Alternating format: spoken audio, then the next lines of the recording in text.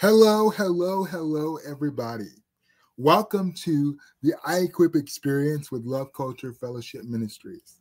I am Apostle J. Devlin Jr., and I have the privilege of being the senior leader and founder of this great ministry. Here at Love Culture Fellowship Ministries, we are a fully inclusive, full gospel, charismatic ministry. And we are a virtual community of faith. And that means when we say fully inclusive, that means that no matter who you are, where you are on life's journey, we welcome you. Listen, I know you guys are used to the normal routine of us having a time of worship and us taking prayer requests and lifting your needs before the Lord. But because we got started a little late tonight, we're going to allow our executive pastor, Pastor Daniel Guerra, to come forth tonight and to minister to us. And then next Tuesday, we'll return to our regular format for service. But just tonight, we're going to allow the man of God to come forth and to minister to us. So listen, we want you to we want you to share, and we want you to know that no matter where you are, no matter what your sexual orientation, no matter what your gender identity, no matter what your socioeconomic status, ability or disability, faith tradition, or even if you are questioning faith, we welcome you here at Love Culture.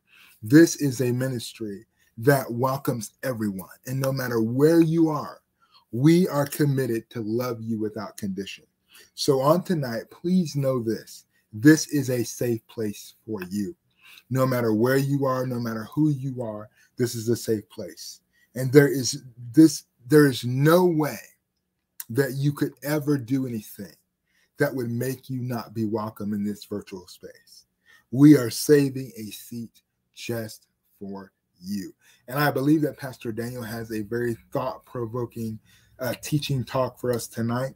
So we're going to turn Pastor Daniel loose, and I'm going to get out of the stream and allow Pastor Daniel to come back and minister to us. Receive Pastor Daniel Guerra, our executive pastor for Love Culture Fellowship Ministries. May the blessings of the Lord be upon you as you hear the word of the Lord.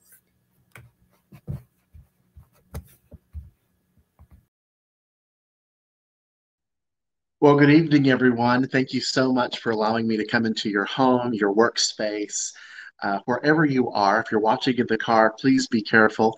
But wherever you are, thank you so much for allowing myself and, of course, this ministry to come into your home wherever you are.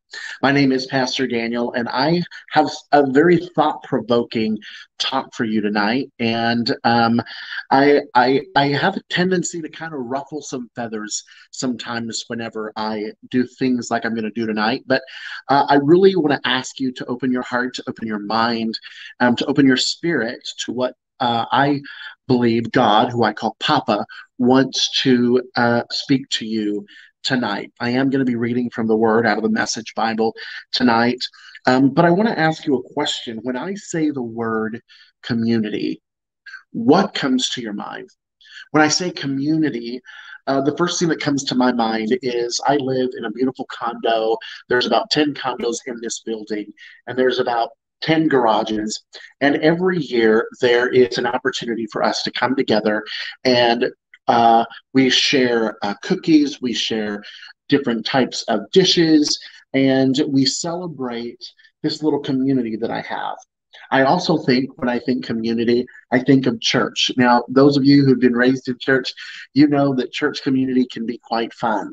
Whether you are in a youth ministry, or whether you're in a young adult ministry, or whether you are an adult, and we have cookouts. Church cookouts are some of the best times that I've ever had experienced in my personal life.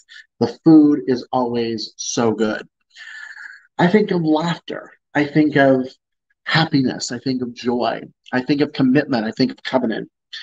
Then, of course, I think of family community. When I think of family community, I think of fights and quarrels and disagreements and makeup sessions to where we have to have heart-to-heart talks. And some of those talks are deep, and some of those talks are hard. Some of those talks are thought-provoking, and some of those talks are joy-filled and expressed with love and care.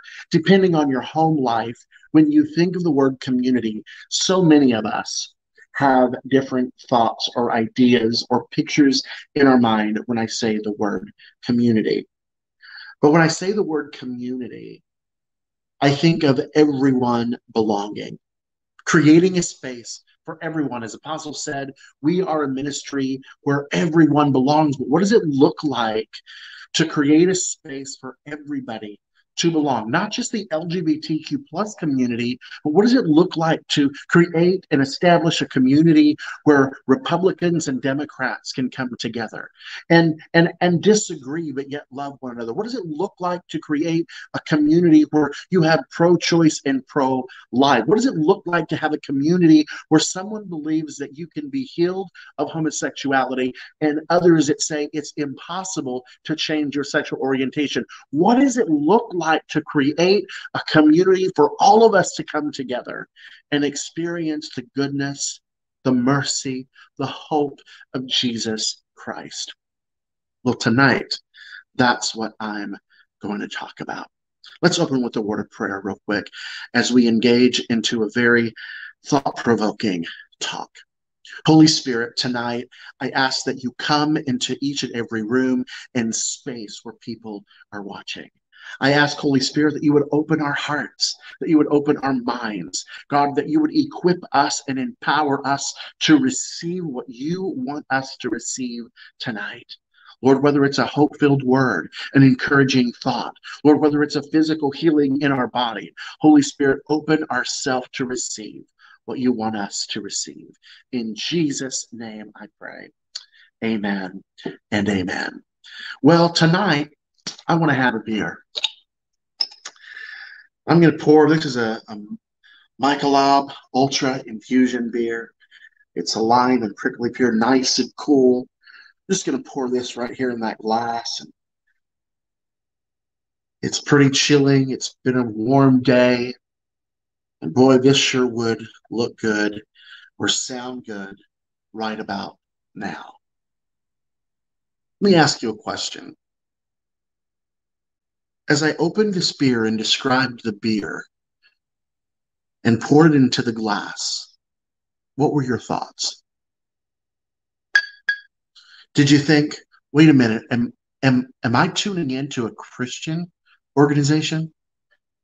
Am I listening to a pastor talk about opening a beer at the beginning of his sermon, his talk, his ministry, after he just prayed that God would open our hearts to receive? He just opened a bottle of beer and poured it in a glass. Wait a minute, is he going to drink that? Well, maybe you thought, I hope he's going to drink that and not waste it. Yeah, I hope that. Save it for me. I'm coming over. I'm driving to Champaign, Illinois right now. Maybe you had a thought, I can't believe that this pastor is even opening a beer when the Bible teaches that maybe we should abstain from drinking alcohol because of what alcohol can do. Right now in this moment, whatever your conviction is, I want to validate and I want to tell you that it's okay. Whether you believe that it's okay for me to drink or for you to drink, or whether you believe that I'm not supposed to touch alcohol, whatever you believe right now, based on your conviction, your relationship with Jesus Christ, I validate. And tonight I want to talk about what it looks like to not allow our convictions to dictate how we connect with a humanity. And oftentimes in the world that we live in as Christian believers, we allow our convictions to dictate how we connect to people. So when we see someone drinking a beer, automatically our thought process goes, that must be a drunk. I wonder how much he drinks every night. He looks a little tipsy. His eyes are a little red. You know, as a young man who was raised in an independent, fundamental, rigid, frigid, frozen, chosen Baptist home, I was raised that we were not allowed to drink alcohol. And anytime I saw someone drinking alcohol, I would immediately assume that they were living in sin. I'm going to tell you something right now. As I've grown older in maturity in my journey with Jesus, I've discovered this. Romans chapter 14, verses 21, it says this: cultivate your own relationship with God, but don't impose it on others.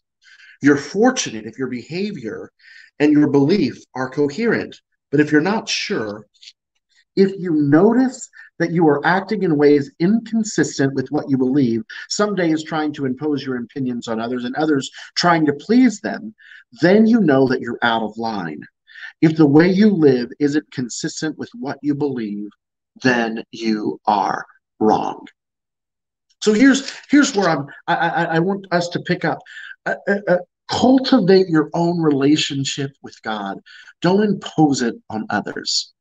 What I'm going to do is I'm going to spell out B.E.E.R tonight in a very fast manner. I don't want to be long. I don't want to extend this time of ministry. Many of you probably have families and want to spend time with your family on this Tuesday night, but I want to unlock a couple of principles for you. And I want to help you understand what it means to create a space for community for everyone. And it starts with belong.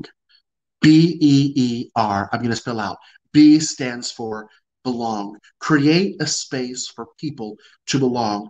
One, by cultivating your own relationship with Jesus, not imposing it on others.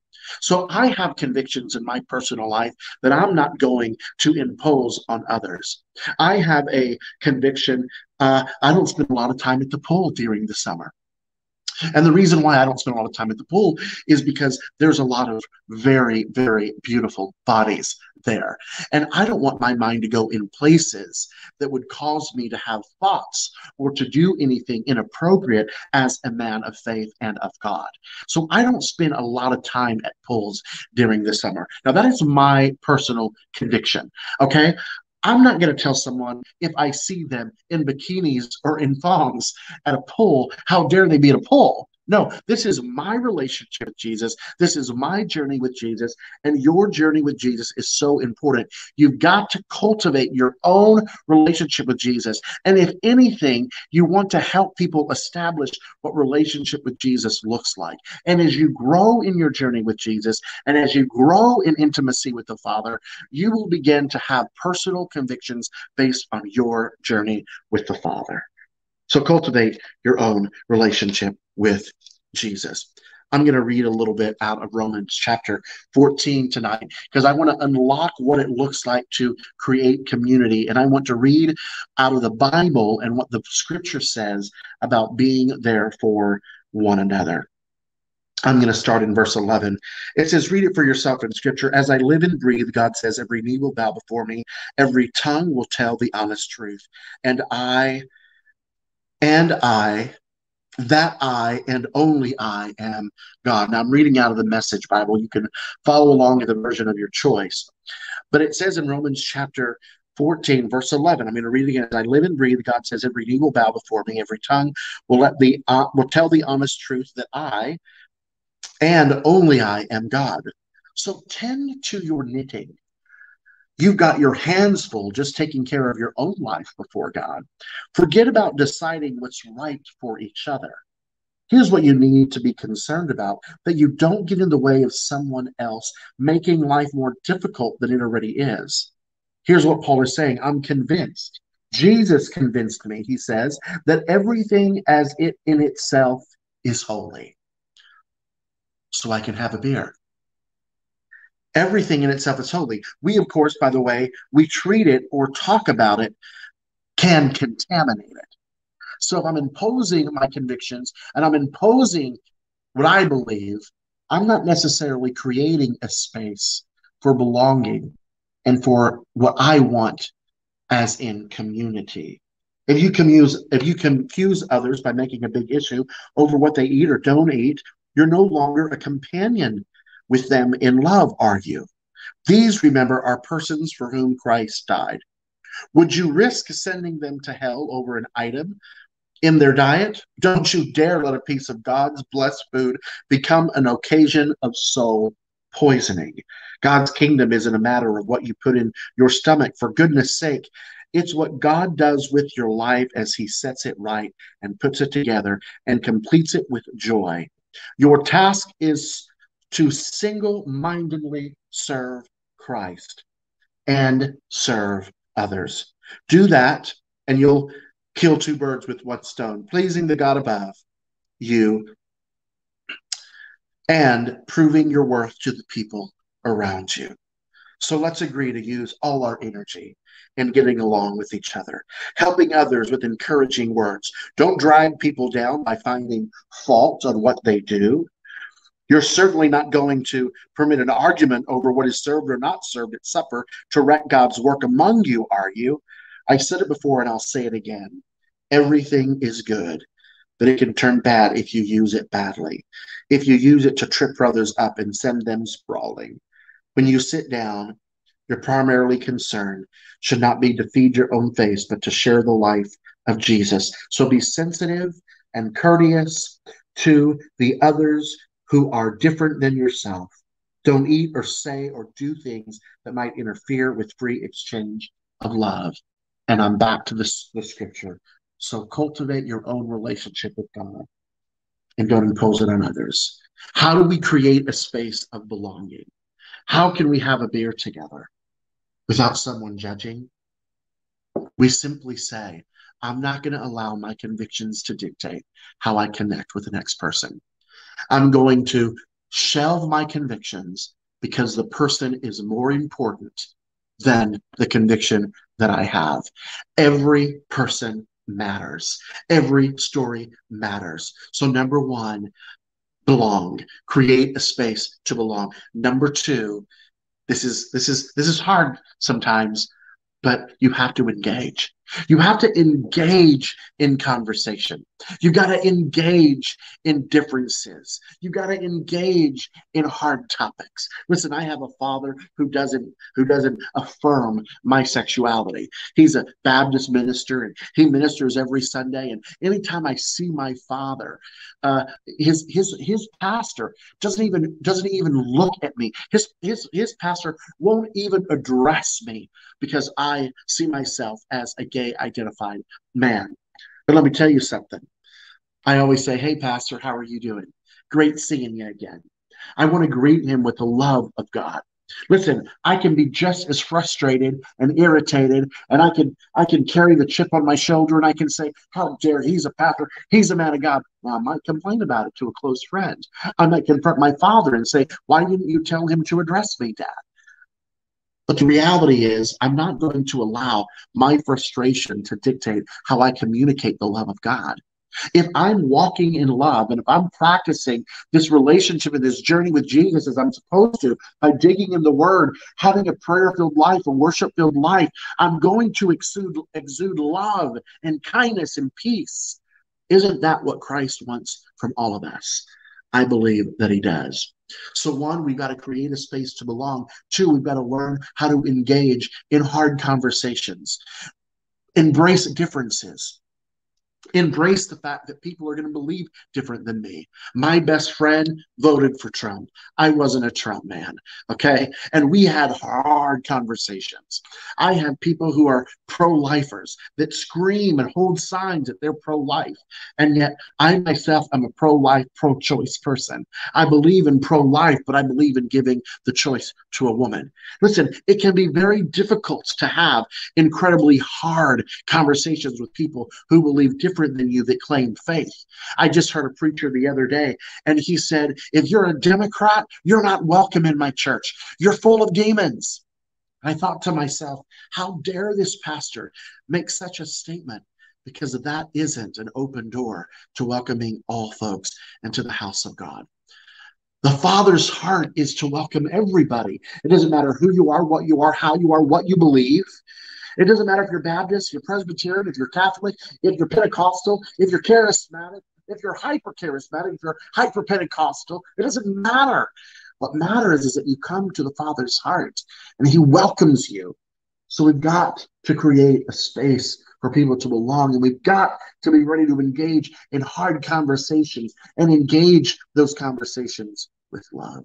Number three, we've got to encounter difference. We've got to encounter difference. You can't create a space of belonging without experiencing differences. And this is so, so important. Differences mean that I open a door for people to question what I believe. And when people come to me and start questioning, why do you believe what you believe? And question why I might do things in ministry or in my organization, I can't be pissed about it. I can't be ugly about it. I can't be defensive about it. I've got to be open and willing to respond with the love of God and explain why we do things. And if the person says, I think that that's out of line, that's perfectly fine. You know why? Because I'm cultivating my relationship with Jesus. And I want to create a space where everyone is cultivating their own relationship with Jesus, and we can come together and we can serve this incredible Father who I call Papa. We can serve this God and we can engage with each other, connecting in love, in peace, in kindness, in hope, in prayer, in worship, knowing that one person might believe that they can't cut their hair and the person next to them has hair probably as short as mine. And we can still love the same Jesus and love on each other. I believe that that is a picture of heaven. And I believe that sometimes God just wants to sit and have a beer with us. He wants to he wants to sit and he wants to engage with us right where we are. It doesn't matter if you're in a bar. If you're watching this and you're in a bar right now, I'm stinking thrilled. You know why? Because God's meeting you right where you are. And I'm passionate about this. Several years ago, I launched an organization called Bridge of Hope in South Texas. And I remember I was working with a drag queen who had been sexually assaulted by a Christian woman. And I'm not going to mention any names, but I will tell you that this person was extremely wounded. And this person found out that I was a pastor and I was their business manager. And I remember him sitting in the office and he said, "Are you friends with her?" And I said, "Of course I'm friends with her, but that doesn't mean that I believe what she did was right." And he began weeping and he said, "You know, I'm a Pentecostal. I was raised in church." And he's this beautiful drag queen. And he's like, "But I don't even want to do church anymore." He's like, "I gave that up a long time ago because I saw all these hypocrites and all these people.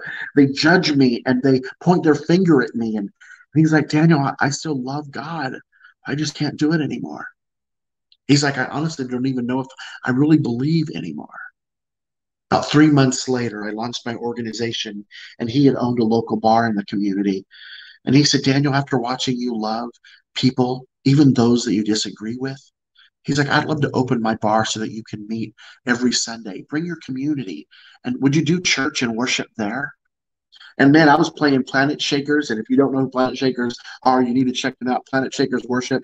Their sound is like very clubby, sometimes really poppy. And I was playing Planet Shakers at the beginning of church, and I was so thrilled. People would walk in and they would think that they were walking into a club, but in reality, they were walking in a church.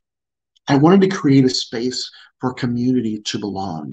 And yes, it was designated to attract the LGBT community, but I partnered with people outside the LGBT community that were allies. And I asked them, "Would you participate and help us create a space for people to feel like it's safe to be them?"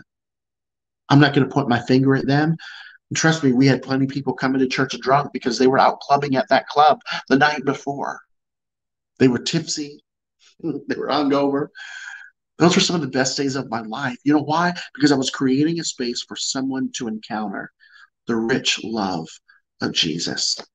We were able to baptize in that year 27 different people. Why? Because we created a space for people to belong. We engaged in conversation and we were willing to encounter difference. Number four, we've got to refocus our thinking. We've got to refocus our thinking. The Bible says, "Think on these things that which are lovely, pure, kind, and righteous."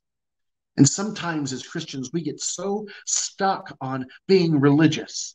We get so stuck on Christianese language. "Well, how are you doing?" "I'm blessed and I'm blessed and highly favored, praise God." Listen, I didn't ask if you were blessed and highly favored. I asked how you're doing. I want to know how you're doing. I care about you. I don't care about your Christianese language. I want to know if you're struggling. I want to know if you're okay. I want to know if your week's been bad. And if you look at me and say my week's been crappy, but you use a different adjective, then you know what? Perfect. I want you. I want to hear curse words in church. I want church to smell like weed. I want church to have drugs at the altar, because it means that we're making a difference. It means that we're really creating a space for everybody. I think that's the kingdom of God. So I challenge you today. Would you be willing to crack open a beer with me?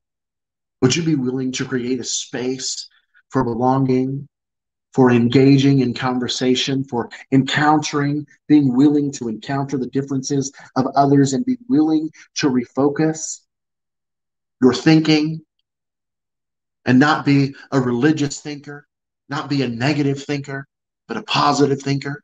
Think on those things, that which are lovely, pure, noble, upright, holy, righteous, kind, giving, willing, compassionate. Would you be willing to be a community that stands by each other through good and through bad? When you know someone has committed what you might think is the unpardonable sin, would you be willing to stand by them and love them? Even if you have to advocate and say the person needs to be behind bars, would you still be willing to love them and care for them? Because the reality is, it's what Paul talks about right here. He says, would you love? Would you love? Would you love? 1 Thessalonians, I'm going to read this and then I'm going to come to a close here. Just lost my place. I had this written out here. Is this helping you? If it's helping you, would you comment in the thread below, and would you let me know that it's encouraging you? Because I want us to get it, guys. And I'm passionate about this stuff. I don't just talk about this stuff. I live this stuff, man. And I want to be able to live my life as an example of Jesus Christ. 1 Thessalonians chapter 4, verse 17, verse 19, out of the Message Bible. Regarding life together and getting along with each other, you don't need me to tell you what to do. You're God taught. You're God taught in these matters. So here's what I need you to do. Would you just love one another? You're already good at it. Your friends all over the province of Macedonia are the evidence. So I want you to keep it up. Get better and better at it. Stay calm, mind your business, do your own job. You've heard all of this from us before, but a reminder never hurts. We want you living in a way that will command the respect of outsiders, not lying around sponging off your friends. We want you living in a way that will command the respect of outsiders. I'm going to say it again. We want you living in a way that will command the respect of outsiders. So what do? Love one another. How do we love? How do we create space for each other? How do we build and establish community? We create a space of belonging. Authentic, unconditional belonging. We engage in conversations. We encounter differences, and we're willing to stick with each other even though we disagree. And we're willing to refocus our thinking. We're willing to refocus and compromise, not necessarily our convictions, but compromise my willingness to not connect and connect with those that are different than me. I'm going to say this, and I say it very respectfully. Those of us in the LGBT community have been bruised and beaten by the Christian culture. We've been torn apart. We've been, as you pull pork apart, you pull pork and pull meat apart for a sandwich. That's the way a lot of us feel. We've been pulled apart. We've been kicked to the side, kicked to the curb. And all we want is to be loved and accepted and affirmed. We want people to believe in us.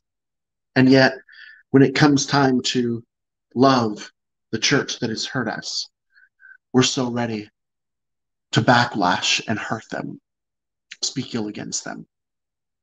I want to challenge my community just like I challenge the rest of every community. Yes, we've been hurt. Hurt people have hurt people. But the truth is, God can come into our life. He can shift that hurt and that pain around, and He can create a purpose-filled life for you. Don't let your pain, the pain of your past, the pain that you've experienced in church, keep you from fulfilling the purpose that God has on your life.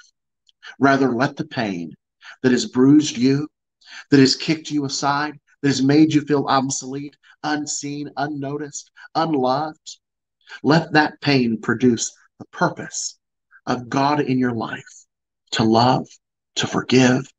Let go. Let go. And help us engage. Help us encounter. Help us refocus. Help us build that bridge. Help us create a space of belonging so that we can have a God-filled community. Listen, I want you to know that I love you. Man, I love you so much, and I believe in you, and I believe in this message. And you know what? I'm going to go and throw out this beer because I don't like beer. But I'm willing to have a beer with anybody, any day, if it means that I can love you and I can share hope and give peace and give an encouraging word to help you fight your fight. Listen, we're in this together. Me and you, we're in this together. Your story matters. My story matters. And together, I believe that there is power to make a difference in the world so people can know who and what the love of God is. I hope you receive this today. Can we pray before we let the apostle come back? Thank you, Apostle, for giving me the opportunity of sharing this talk tonight and for being willing to take a risk with me as I present a thought-provoking message. Listen, if you need prayer tonight, please reach out and let us know what we can do and how we can minister to you. I want you to know that we love you, and we believe in you, and we believe that God has a purpose for your life. Holy Spirit, we welcome you in this space. Lord, whatever anyone is going through right now, whatever they're facing, God, we want you to come in the middle of their storm. And Lord, we ask you to bring a calm. We ask you to bring peace, a calmness to that storm, peace to the storm. Father, I pray that you would release finances to those that are needing a financial miracle. Lord, those that are facing infirmity, we command infirmity to go into dry places right now in the name of Jesus. Father, we declare your word that no weapon formed against any man, any woman will prosper in the mighty name of Jesus. Father, we declare your word. Lord, we say that you will not leave us nor forsake us. Lord, we declare what King David's words were. Lord, in your presence, we are safe. And so we are running to you tonight. We're asking you to reveal to us, God, how to let go of that pain, that hurt, and become God-filled bridge builders, creating spaces of belonging, encountering difference, engaging in hard conversations, and refocusing our thinking on God thoughts so that we can see people encounter you. In the mighty name of Jesus, I pray. Amen and amen. Apostle. Such a great word. Thank you to our executive pastor, the precious Pastor Daniel Guerra. And I want you to know this. I stand behind you because I trust God in you. I believe in the God in you, and you don't have to ever be afraid. If you say God said it for you to preach it, I'm willing to stand behind you on it. Because listen, this is a ministry that is for the unchurched. This is a ministry that is for the transgender. This is a ministry that is for the transvestite, as they would call them. But this is a ministry for such a time as this. This is a ministry for that and everything, and we are we are going to be the hands and feet of Jesus virtually. And we're also going to be about recreating the beloved community that we call church. For too long, church has been brick and mortar with concrete hearts. For too long, church has been brick and mortar with concrete hearts. And we want to be a place and a space where God can move for us and God can deliver us and God can set us free. Wow. Looks like we got a need in the comment section, but I don't know how we can address that. Did you see it, Pastor Daniel? I did. I can't see it. I can't see it on my end. Hold on. Maybe I should post it here. This comment, there's a need. Here, I'll post it. All right, there it is. There it is right there. I don't know how to go here with this, but there's obviously someone that has a need. I don't know all the details of it, but if anybody wants to give, if you're watching both the live now or the replay, we welcome you to reach out to this family and give to them. Personally, I would if I had it, but I don't. But if I did, I would definitely do it. And if I come into something between now and tomorrow, I'll make sure that I take this down and I'll set something over to make sure that their needs are met. But we're going to pray. I put the need up there so we could pray. Father, we thank you tonight for all of your goodness. Father, we ask that you would meet their need according to your riches and glory. God, you know what they have need of. And Father, we ask that those that have tender hearts, that if they watch the replay, Father, and they feel so compelled that they would sow something to be the hands and feet of Jesus. And Father, we thank you right now that your word says that you, God, supply all of our needs according to your riches and glory, which is in Christ Jesus. And so, Father, we ask you right now to look upon this family and to move for them in Jesus' name. God, surround them with provision. God, let your provision meet them at the place of their need, at the point of their need.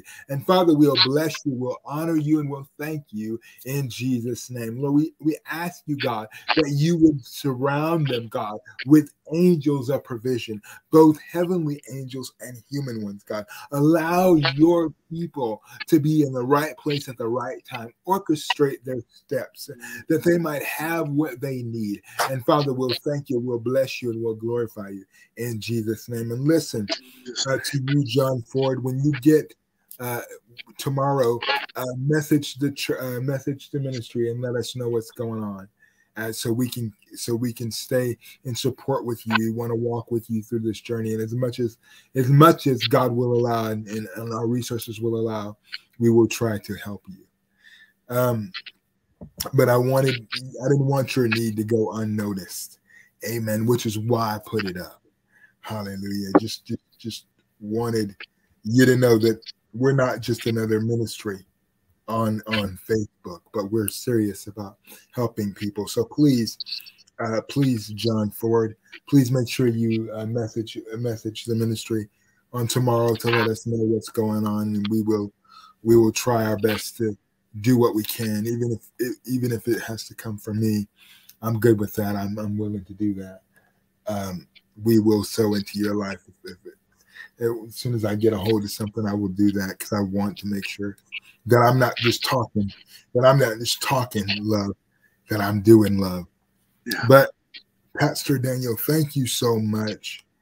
Thank you all for joining me. Hey, Pastor Daniel, stick around for one moment after the broadcast. But thank you so much for joining me tonight and joining us. And like I said to the Ford family, please let us know. We would love to do that. As a matter of fact, just put Ronnie, just pin the church number in the comments. It's 352-561-8304. Can you do it? Let me get back to it.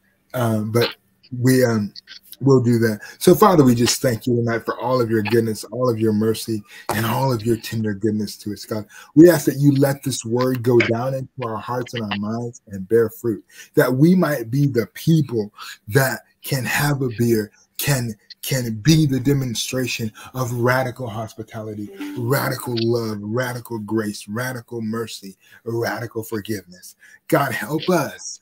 Watch this. Help us, God, to love those that we perceive to be least likely a candidate for love. But God, what a great deception. There is none that you don't love. God, you love us all. You love us whether we are walking with you or not. You love us. And Papa, we say thank you for that love. In Jesus' name. Jesus' name. So thank you so much for joining us tonight. Have a blessed night and look forward to seeing you all Saturday night for our Sabbath service. God bless you. Wow.